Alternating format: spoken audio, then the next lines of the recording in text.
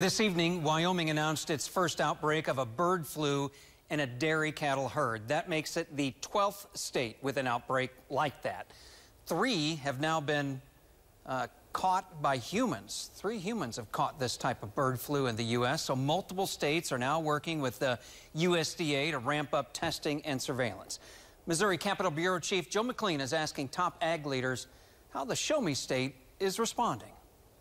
While reports of a virus like this getting into the Missouri food supply is obviously concerning, state officials tell me there are multiple barriers in place before any type of disease like that could possibly reach consumer products. The USDA, the veterinarians, the producers, they're doing their work to keep it out of the food and keep the food safe. Scott Polk is a professor of veterinary medicine at MU and said, just like humans, when cows get sick,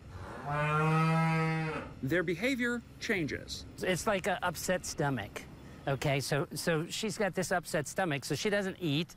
Because she doesn't eat, she doesn't make milk. The USDA is working with 9 states, including Kansas, to ramp up testing on dozens of herds after multiple cases of bird flu jumping to humans from dairy cows.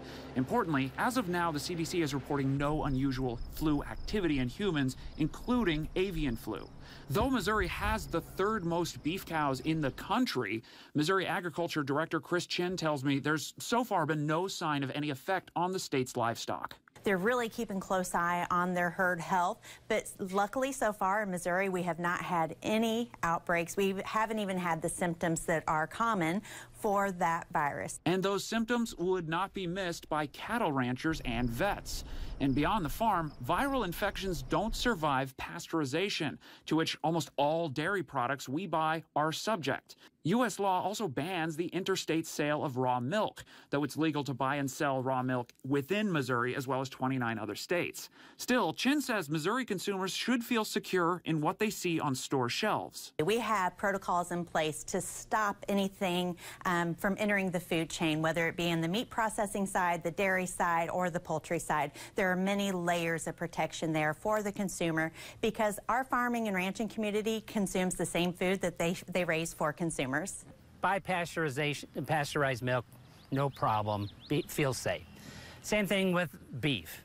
You cook the beef like it should, it kills. In Columbia, Joe McLean, KY3 News.